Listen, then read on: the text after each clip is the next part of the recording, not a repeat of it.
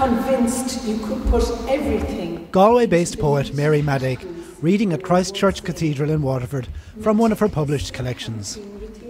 Poetry is something that's very important in Ireland, and it's like the expression of the soul of the nation. And all over the country, people are invested in poetry in various ways. The award-winning writer is one of 10 poets from across the country taking part in a 2-day conference based on a book that inspired, and maybe infuriated, generations of Leaving Cert students. I was with some friends in Dublin at kind of a reunion, and we were bouncing off poetry, actually some of the Leaving Cert poetry from Soundings. And one of my friends said, we are the Soundings generation. And then we started to talk about organising a poetry conference.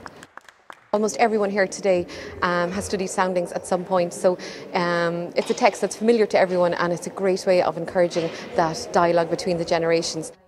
On Poetry Day Ireland, lines and stanzas are being shared nationwide, recognising the special place poems occupy in Irish culture and how their words can help. Someone once said we read to know we are not alone, and I think during times of loneliness, particularly during the pandemic, we found consolation in poetry. It's also something that is a kind of a stay against grief, against mourning. Now in its 8th year, this special day's place in our calendar looks written in the stars. Conor Kane, RTÉ News, Waterford.